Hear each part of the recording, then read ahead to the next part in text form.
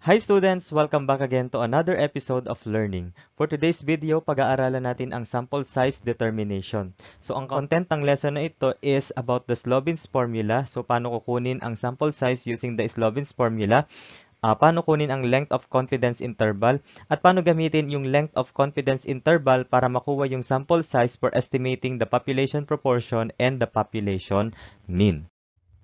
So let's start with the Slovin's formula. So yung Slovin's formula ginagamit natin para malaman kung ano yung pinakamaliit na sample size na pwede natin kunin or the least sample size na pwede natin kunin sa population kapag magkakonduct tayo ng study. So dito, given yung population size and the margin of error. So we have n is equal to the population size over 1 plus the population size times the margin of error square. Let's have the example. What is the least number of samples needed in a study with a population of 500 at 5% margin of error? So first identify the given. We have the population size of 500 and the margin of error which is 0.05. So substitute this into the formula and solve for n. We will have 500, the population size, over 1 plus 500 times 0.05 square is equal to 222. So round your answers to the nearest whole number since pinag-uusapan natin dito is the number of samples. Next, example number 2. A certain company wants to determine the acceptance level of their 1,000 employees in the working schedule they presented. At least how many employees must they include in the survey if they want 2% precision? Okay, so yung 2% precision, this is the same as the margin of error. Okay, so first identify the given. The population size is 1,000 and the margin of error is 0.02. Substituting this into the formula, then we have 1,000 over 1 plus 1,000 times 0.02 square is equal to 714. Next, dumako naman tayo sa length of confidence interval. So, ang length of confidence interval is the difference between the lower and the upper limit of the interval estimate or twice the margin of error. So, ang margin of error, katulad ng sinabi ko kanina, is the same as the level of precision. For example, the interval estimate of the population proportion is 12%, 14%. The length of the confidence interval here is 14 minus 12 is equal to 2% and the margin of error is 1%. So itong length of the confidence interval is dinivide lang natin sa 2 para makuha yung margin of error. Kasi ang ating gagamitin sa mga formula natin is the margin of error. Kaya dapat alam nyo kung paano kunin yung margin of error given the length or the width of the confidence interval. So kung babalikan natin yung interval estimate, so para makuha siya is kailangan natin dito yung point estimate of the population proportion and then ipa-plus at ima-minus natin yung margin of error. Okay? So from here, ang ating point estimate of the population proportion is 13 and then 13 minus 1% is 12% and then 13 plus 1% is 14%. Kaya meron tayo ritong length of the confidence interval which is 2% and the margin of error is 1%. Next, what if the given is the population mean? Okay, so the interval estimate of the population mean is 12, 24. The length of the confidence interval here is 24 minus 12 which is equal to 12 units and the margin of error is 6 units. So, yung margin of error, nakuha natin siya by dividing the length of the confidence interval or the width of the confidence interval by 2. So, paano ba natin kunin ang sample size for estimating the population mean if the population standard deviation is known? So we have here n is equal to quantity z sub alpha over 2. Ito yung confidence coefficient or the z value corresponding to a significance level or the confidence level. So times the population standard deviation over the margin of error square. Okay?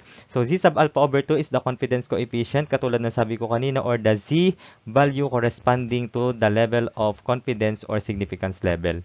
So this one sigma is the population standard deviation, e is the margin of error or the level of precision, and n is the sample size. So paano ba natin nakuha itong formula na ito? So this is derived from this formula. Kung matatandaan nyo yung ating previous lesson na nilagay ko yung link sa video description. So the margin of error is equal to z sub alpha over 2 times population standard deviation over square root of the sample size. So dito kukunin naman natin yung sample size paano natin siya i-express in terms of the other variables. So, ang una natin gagawin is i-multiply all the terms by square root of n para makancel ito. Then we will have e square root of n is equal to z sub alpha over 2 times the population standard deviation. Since sinosolve natin yung n dito, divide both sides by e, then square root of n is equal to z sub alpha over 2 times sigma over e, and then square both sides, kaya matatanggal ang square root nito. Then n is equal to z sub alpha over 2 times sigma over e, and then square. So, dito natin na-derive sa formula ng margin of error yung ating formula na gagamitin ngayon. Now, for the sample size for estimating population proportion, ginagamit natin ito if the population standard deviation is unknown. So, we have n is equal to p hat.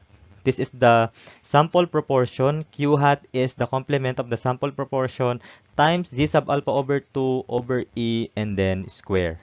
So ito yung representation ng ating variables at dito kailangan din natin gamitin yung the critical values corresponding to the confidence level.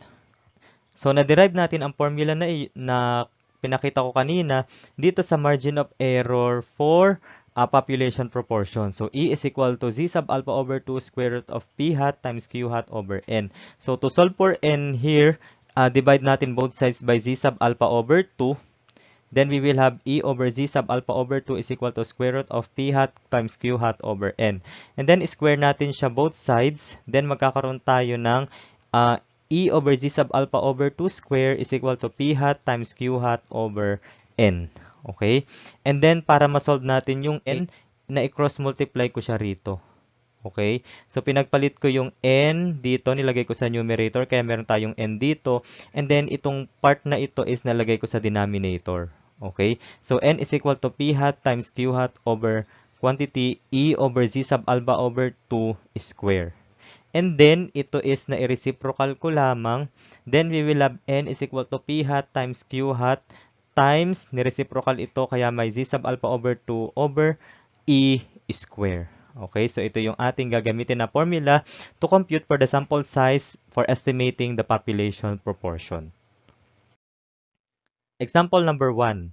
With 95% confidence level and the margin of error of 2, determine the sample size needed to estimate the population mean with a standard deviation of 12.8.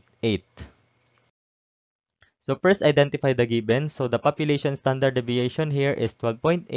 The margin of error is 2. Okay, ito yon. And we have alpha or the significance level of 0.05 dahil 95% ang ating confidence level. And then, we have here the confidence coefficient which is 1.96. Tiningnan lang natin itong confidence level which is 95%.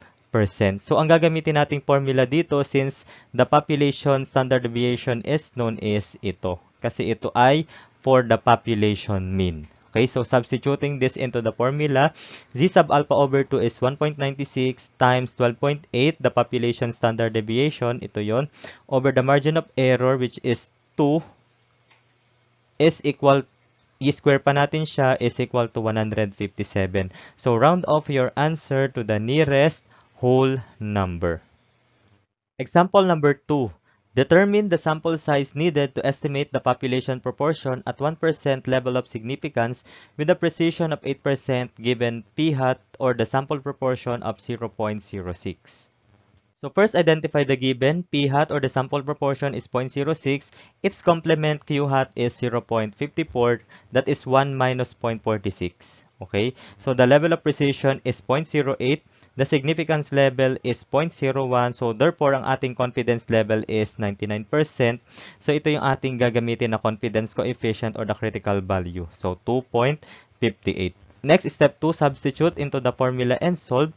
So, dahil wala yung ating population standard deviation at population proportion na pinag-uusapan natin, itong gagamitin nating formula. Okay, so substituting this, P hat is 0.46, Q hat is 0.54, Z sub alpha over 2 is 2.58, and over 0.08, ito yung ating margin of error.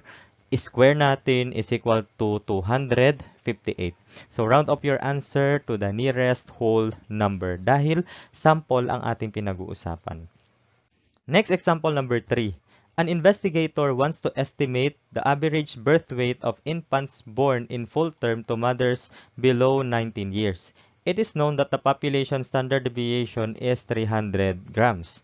How many women under 19 years must be enrolled in the study to ensure a 95% confidence interval estimate of the average birth weight of infants with a width of 120 grams?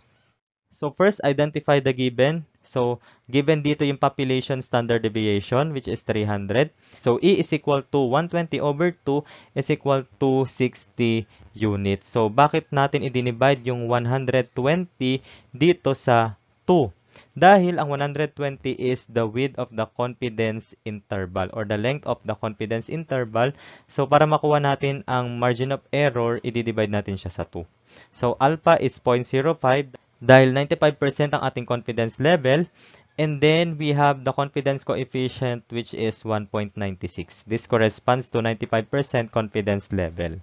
So, itong gagamitin nating formula dahil known ang population standard deviation and substituting this into the formula, itong given na ito. So, we have 1.96 times 300 over 60 square is equal to 96. Example number 4. In a certain province, 52% of the residents said that they had been affected by the typhoon last year. How many adults should be surveyed to estimate the actual proportion of adults who had been affected by the typhoon with a 98% confidence level and is 8% wide? So first, identify the given. P hat is 0.52. Ito yung 52% of the residents said that they had been affected by the typhoon. Okay? So Q hat is 0.48. The margin of error is 0.08 over 2 which is 0.04 dahil ang given is the width of the confidence interval or the length of the confidence interval which is 8%. Alpha is 0.02 dahil 98% ang confidence level natin and the confidence coefficient is 2.33. So this corresponds to the 98% confidence level.